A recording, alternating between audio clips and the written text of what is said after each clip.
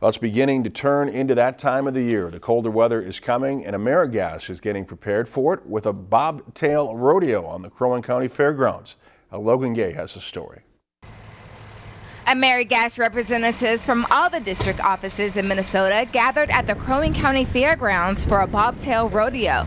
So what exactly is a Bobtail Rodeo? We're taking today to spend some time with our Minnesota bulk drivers to ensure that we're reviewing and preparing for our upcoming heating season. The Bobtail Rodeo included several different stations that covered potential safety hazards. The importance is everybody goes home every night, and we want every household that we are servicing to know that they can rest easily at night, that their family is safe, that there are no leaks and no potential hazards for either a propane gas leak or certainly any other catastrophic situation. Because it's been 7 years since the last rodeo, for many drivers, this was the first time they had participated in a hands-on mock-up. I think this is a good opportunity for drivers and other people in the company to actually review their safety practices and get everybody on the same page with those safety practices.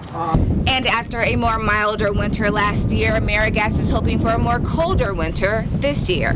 Well, the Farmer's Almanac says it's going to be cold, and for us in the propane business are hoping that's true. So we are hoping that it's going to be, we don't need a polar vortex per se, but a nice cold winter as opposed to last warm winter would be a nice change. In Brainerd, Logan Gay, Lakeland News. AmeriGas services over 2 million customers all over the country. If you've enjoyed this segment of Lakeland News, please consider making a tax-deductible contribution to Lakeland Public Television.